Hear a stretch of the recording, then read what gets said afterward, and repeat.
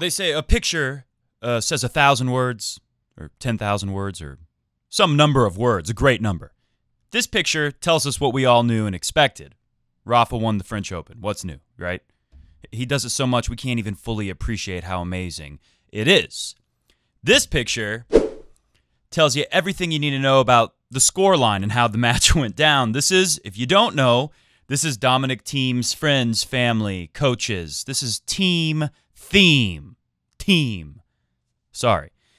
And clearly, look at the score below, but I think their faces tell us what the match was really like better than that score, where team winning one set really is kind of misleading for how uncompetitive this whole match felt. And this picture, finally, this tells you the real story here. Rafa Nadal, after all he's been through the last couple of years, and especially this year, the crushing defeat to Djokovic, the injury problems, the not very good results for him, at least, on all of the clay tournaments he played before coming to Roland Garros. This picture shows, after Rafa finally wins, breaks down and cries because even everyone questioned him this year if he would be able to do it. Would this be the year he finally doesn't win it? Even Rafa wondered if this was the year, and he got his answer, baby. He won it.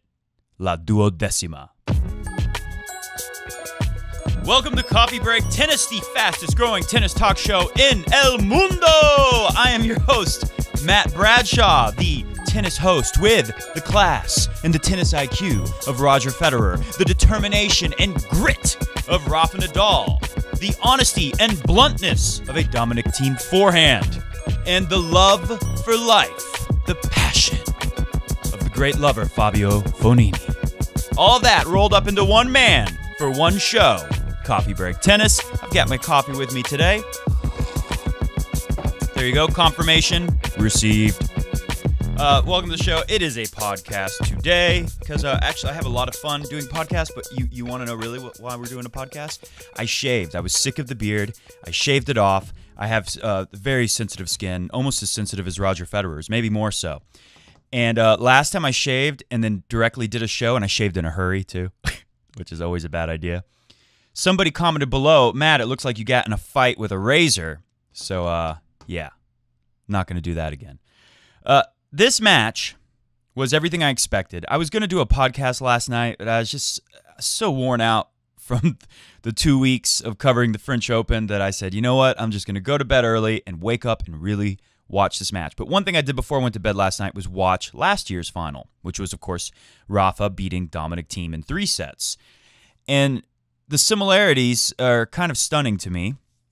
I mean, it shouldn't be. It's the same players playing at the same place 1 year later. But, you know, that one set, Thiem wins, you would think it was more competitive, but was it? Was Thiem that much closer? I did think Thiem was better. Is Rafa better? Or is Rafa just more deliberate? Does Rafa just know what he's trying to do better than ever, and he gets right to it faster than ever? Comment below. Comment below if you think that. My first big takeaway from watching the match last night is the first sets, and the first set is so important. Between these two guys, every time they've played, only one time has the winner of the first set lost the match. That was last year at, you guessed it, the U.S. Open. Rafa drops the first set in stunning fashion and eventually wears down Dominic Thiem and wins the match. So the first set was ultra important, and Dominic Thiem had a pretty good first set, but it was almost exactly like last year's first set. Last year, Dominic Thiem is serving at 4-5 to stay alive, and Rafa breaks him after holding easily because he wins 9 of the last 10 points. So almost 10 in a row. It's very competitive, and then when they get to 4-all, or I'm sorry, when they get to 4-all, Rafa holds serve like it's nothing, and then breaks like it's nothing, winning 9 of the final 10 points of the first set. This time around, Dominic Thiem is serving 3-4, and it's been very competitive, the first set, looking like, hey, this could be a match. I woke up watching this, and I'm thinking this could be pretty competitive, maybe more so than I thought going into this match, because I felt like Rafa was going to win in 3 again. And Dominic serving 3-4, gets broken, and Rafa holds to win the set 6-3. And guess what? Rafa wins 9 of the last 12 points this time. So there you go. Dominic Thiem, just a little bit better. Instead of getting 1 of the final 10 points of the first set, he gets 3. And he gets a couple French baguettes for his trouble. Thank you. Thank you for the French baguettes, Rafa. Now, the second set, and I have some data here. Let's find the data. Before we do that, let's look at serving location, because I want you to understand Rafa plays Dominic Thiem just like he's playing Federer. And Dominic Thiem, to beat Rafa, needs to play like he's Federer. Dominic Thiem did not stock the baseline the way he should have. And when he did, we saw him hurt Rafa. And he did it the most in the second set. He also just refused to lose in the second set. And ultimately, I think he ran out of all of his energy. More on energy in a little bit. Because many people said, Dominic Thiem, he's the fittest guy on tour. He'll be fine. He won't be tired. And I said, yeah, he'll be tired. Only one man has won after going through ridiculous stuff and being much more tired than the opponent. And that is Rafa Nadal in 2009 at the Australian Open. How the heck is Rafa going to lose the Thiem with all this extra time to rest and prepare and all the extra energy? How is the original marathon man going to get beat by this new marathon man, Dominic Thiem? God bless him. He put in a good effort. Let's look at the service locations just so you can see. So here is Rafa serving at Federer. Keep in mind it's 3 sets instead of 4. And a 7-5 set, extra games. So there was more serves hit against Dominic Thiem. Anyways, look, 19 to the backhand on the ad court. And Rafa actually tried to jam up Federer a lot, tried to go at the body more than maybe we would have guessed. In the deuce court, 14 down the tee to the Federer backhand, 14 at the body, and only 5 and 6 out wide to the forehand on both sides. Fast forward to today. Heavier traffic going to the Dominic Thiem backhand. 23 out wide sliders in the ad court. 20 down the line to the Dominic Thiem backhand, which Rafa was very effective with this serve because every time either Dominic Thiem hits a backhand and Rafa can then just start hitting heavy forehands deep and high into the backhand corner and trap Dominic Thiem over there, which is what he always does to Federer, just did a couple days ago. Or Dominic Thiem falls way back, or he already is back. He changed up the service return position a little bit, but I'll put this on the screen. This was, I believe, after the first set was over, this data here. And clearly you can see Dominic Thiem way back for Rafa. I felt like Dominic Thiem did a better job trying to stick to the baseline last year than he did this year. But when Rafa hits that serve up the tee in the deuce court, Dominic Thiem has to fall way back to run around it and hit a forehand. And to Rafa, it doesn't matter. You hit a backhand, I'm going to get you in the forehand to backhand pattern that I'm always going to win 9 times out of 10. Or you surrender so much court position to me so you can run around and hit a little forehand, which is not going to really do much to me. And I'm going to trap you back there and not give you a chance to come up and dictate play. If you watch Dominic Thiem throughout the tournament, he plays a lot like Rafa. You know, Federer said in his press conference, there's no one like Rafa. It's incredible the way he bounces back and forth from deep into court to right on top of the baseline. Effortlessly. He's crushing the ball from both positions. Dominic Thiem has been doing that, but he hasn't done it as well as Rafa. He essentially, this match, he tried to out Rafa. Anyway, so Rafa directed tons of traffic to the Dominic Thiem backhand, and we got to see lots of that stuff. Let me see this here. So you can see Rafa, this is his return hit point. He's way back too, but Rafa always does this, and Rafa a lot better about hitting a ball and getting up on the baseline and crunching you. I love those shots way out to the right, and you know Rafa's hitting like forehands over there, which is insane, that far off the court. But you know, Rafa's ball is so high and heavy and deep that it gives him a little time to recover because that thing is bouncing up and Dominic Thiem has to hang back and let it fall back down a little bit so he can hit it at a comfortable height. And then you see Dominic Thiem 86% of the time. I think this is right after the first set, all this. Way back there.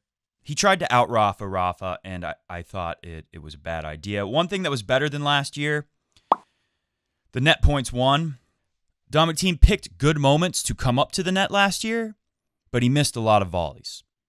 This year, same deal, and he executed perfectly. If I have that in editing, we'll show you against Djokovic. Dominic Thiem always came to net when he should and took care of business. Did it again, 12 out of 15, that's 80%. Rafa a little better, 85% with 23 out of 27. They play very similar. It wasn't that long ago, some years now, where Rafa started making life easier on himself and coming to net when the opportunity was there to end the point right away so you don't have to put more wear and tear on the body. And it's really nice to see Dominic Thiem doing it so well, especially on clay, where you're slipping and sliding and losing. It's hard to change direction, so you can really finish someone with a well-placed volley. It's so funny. I was just thinking about the way the points have been playing out, and I turned my head, and the TV is on behind me muted, and they're replaying the match. They're in the first set at 3-all. This is where everyone felt like maybe Dominic Thiem could actually do it, or at least make this a very competitive match where we're not sure who's going to win. 3-all in the first set.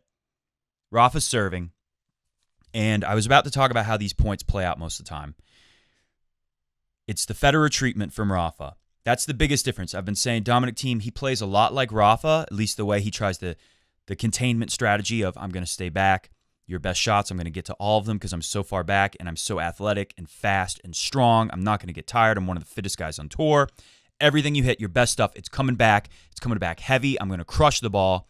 And when you screw up, I'll come in and take an easy ball and put you away. Now, Rafa, when he comes in, it doesn't necessarily have to be an easy ball, so to speak, right? If it's just a little shorter, Rafa could come in and put it away. But the Rafa ball is so hot to handle because, again, like Federer said, who do you practice with to prepare for Rafa? There's no one like the guy. Dominic Thiem would be your closest thing. Dominic Thiem, when he tries to come into the baseline, the Rafa ball, it still has so much action. Even if you just forced Rafa in a tough position, it still has so much action and jump on it that it's hard to step in and do something. And we saw Dominic hurt Rafa by taking balls earlier in the second set. But what we saw throughout this match most of the time is when he would come step in, he would miss. He would just unforced error. And maybe not a fully unforced, maybe somewhat forced because, again, even if you back Rafa up, you put him in kind of an uncomfortable spot, he's never really uncomfortable on this court ever. You move into the baseline, Rafa's ball, it's just a little too hot to handle, and you got to hit a great shot. Otherwise, you're running backwards again, and then all the good you just did in the rally is undone. And Dominic Thiem just missed. He just missed way too much. I think Roger, even though Dominic Thiem got a set, it feels like that was a bad move from Thiem because he pretty much just put all of the legs he had left, and then you see what happens. Two French baguettes after that, 6-1, 6-1. I felt like Roger Federer did a better job against Rafa Nadal, actually, because Roger never gave up the court positioning. I think Roger did a better job stepping in and keeping that baseline, holding your ground, and trying to hurt Rafa. And if we hadn't had the windy conditions, we might have seen Roger win a set. We might have seen Roger come closer to beating Rafa than Dominic Thiem did today because Roger's ball, because Roger was able to stick to the baseline and handle a lot of, Rafa's ball. It's tough to handle. Roger was able to handle it and hit some really great shots that were able to put Rafa in tough positions, more so than Dominic Thiem did. The big problem was Roger just couldn't string enough of those great shots together. He couldn't get enough of them to land because of the windy conditions. It was so hard to hit those tiny targets. You try to put a ball on the line or in the corner, it's very hard to pull this off. Another thing Roger did better than Dominic Thiem, take a look at Rafa's points at the net against Federer. We already looked at the ones against Thiem. Put them both up, though, so you can see the difference. Nadal was way better against Dominic Thiem at the net. And that's because Rafa came to the net on his own terms, like what I've been praising Thiem for doing this year. When you sense an opportunity to finish, you go in on your own terms off a great shot from you, and it's an easier time up there. Whereas Roger was able to use variety better than Dominic Thiem today to bring Rafa in uncomfortable positions and make him play at the net when he's not in a position to win. And again, with better conditions, we probably would have seen even more of that from Roger Federer. Like Roger said, maybe he makes more first serves, puts more power on the first serve without the windy conditions. Maybe that changes things. Maybe it makes it easier for him to hold serve. They both broke twice. Dominic Thiem, Roger Federer, 2 breaks. That's all it was. Rafa, I think, broke one more time against Thiem, but there was one more set too. Anyways, my last point on this, the thing I was just saying earlier about the TV. So I'm watching a typical point at 3-all, and it's just like how Rafa plays Roger. The high forehand from Rafa coming cross court to the backhand over and over. And here's some things that can happen, and Rafa knows it. These are the only things that are going to happen. Occasionally, Rafa will make a mistake. That's not going to happen very much. That's like a single-digit percentage, maybe 5% of the time, maybe. The other thing that's going to happen, 5% of the time, team will rip a backhand up the line for a winner. Not going to happen too much because it's very hard to do anything with that Rafa ball, especially on this surface where it bounces higher. The things that are most likely to happen, team will run around backhands and hit some decent inside-out forehands. He'll hit some really strong backhands. But 40% of the time, he'll put in a great shot there, and it won't be enough to hurt Rafa. Rafa will keep giving him the same ball no matter what team hits. The other 40% of the time, am I doing my math right? Let's say it's 10% of the time Rafa makes a mistake. 10% of the time, Dominic Thiem will come up with an amazing winner. 40% of the time, Dominic Thiem will hit a good ball that Rafa will handle easily. And the other 40% of the time, Dominic Thiem will hit the ball out. In this case, he goes back in up the line and it goes long. That 3-all advantage Rafa point, I believe it was, in the first set. Or what's even more likely, he'll drop it short and Rafa will move up and he'll hit a winner. He's hitting your backhand over and over. He takes the short ball the other way to your forehand corner, which is open because you've been stuck in that backhand corner for the last 10 balls in a row.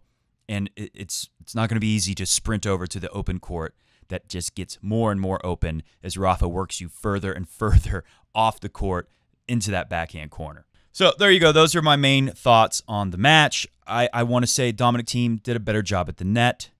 I want to say Dominic Thiem put in a massive effort, but you saw the disappointment on his face. You saw when Rafa said, you're going to win it one day and all of that stuff during the trophy ceremony, and Dominic Thiem is still sitting down.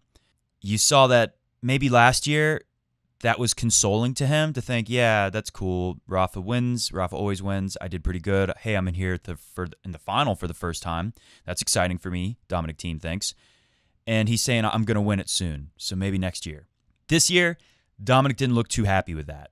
Not like he's thinking, oh, screw you, Rafa. I hate you. Not like that. Just like, you could see it on his face. It's like, okay, Rafa, I appreciate it, but that's what you say when you win and you're over there with the trophy and I'm over here with the freaking salad plate. So Dominic Thiem's going to have to go home and make a salad and eat it off his French Open runner-up salad plate. And better luck next time, Dominic. So good effort, but he's no way he's happy. It doesn't feel like he did much better. He got a set, but again, I just don't see how he's going to be happy with that set. This feels just as devastating and as crushing of a defeat as last year. On the lighter side, here's a funny picture. Take a look at this guy, the ultimate Rafa fan, maybe. There's a lot of big Rafa fans out there, as we know. This little graphic that NBC put up on TV, Rafa, the king of clay, add another to that, 12 French Open titles. 93, add another win there, 93-2. That's his record. He almost has 100 wins with 2 freaking losses, with his first win coming when he was 18 and I was 18, and we both just graduated high school. If Rafa did, I'm not sure. Maybe Rafa did traveling school, or he had a tutor go with him to tournaments. I don't know how that worked for him. And below, add 59 clay court titles, most in the Open era. Here is the very happy coach, Carlos Moya, who's won this tournament one time. What a loser. Only one? Pfft. You got to get at least 10. Just kidding. He dressed up like a Jedi Master. And part of the story this year is Rafa, very negative, very down, doubting himself, which is crazy to hear Rafa doing that, as he was losing those matches at Monte Carlo and Barcelona to Dominic Thiem. And this Jedi Master, Carlos Moya, had to take Rafa aside and use Jedi mind tricks on him to say, hey, man, let's get positive again. Let's get back to being Rafa. Rafa did it. Now you see the result. Another picture to put things into perspective. Here's the many faces from Tennis TV's Instagram account. Many faces of Rafa over the years. Wow. That's pretty amazing stuff. And one of the things I admire Rafa for the most, we all know that he's lost a little hair. But look at the pictures. This guy has take male pattern baldness. Is that what they call it in the medical field? And he's been crushing it like he hits the tennis ball. He's been smacking it with big forehands and saying, not today, not ever. I don't think Rafa will ever go bald. I know for years people have said it's going to happen. I think Rafa's going to defeat baldness because that's just the kind of guy he is. And here's your proof. Take a look at this from the Tennis Legend account. I think it's actually from last year, whoever made this. The year 2048, 62-year-old Rafa wins his 41st Roland Garros. Wow. What a legend of the game. And final thing, a comment from our Facebook page, which I update through Instagram because I don't like Facebook. So if you ever wonder why I don't get on there and comment back to anyone, it's because Facebook is horrible. Maybe I will, though. This was a great one that came through my email, which is the only way I see Facebook things. Because I refuse to download the app. Ignacio Herrera Correa says, the face of Nicolas Massou in that picture he showed at the beginning of the show, put it back on the screen. It's priceless. It sure is. Hit the music. We're getting out of here. Thanks for listening to the podcast today. Thank you to our patron saints from Patreon, the patron saints of Coffee Break Tennis. You guys really kept me on the ball. I was real worn out and tired throughout this 2 weeks of doing so many videos and podcasts and watching so much tennis and all the other things I have to do in my life. And I was so encouraged, and I feel like, you guys are counting on me. You guys believe in me. You signed up on the Patreon. So I want to thank you very much. If you are not a patron saint, you can always become one. Go to patreon.com/coffeebreaktennis. And tomorrow or Tuesday, one of those days, we will do a show. Please, patron saints, go to the Patreon page, and I'm going to post a little thing asking you to give me questions or comments, thoughts on the tournament, thoughts on the upcoming Wimbledon. Whatever you think or you want to ask me a question, it's all game. Go to patreon.com/coffeebreaktennis if you are a patron saint and drop a line, comment on my latest post there. Let us know. What do you want to talk about? What do you think of what's happened? What's your question? We will do it on the next show. All the patron saints will be heard if they so choose. Thank you for listening to Coffee Break Tennis. I hope you had one heck of a tournament. We know we sure did, me and Mr. Goat. See ya!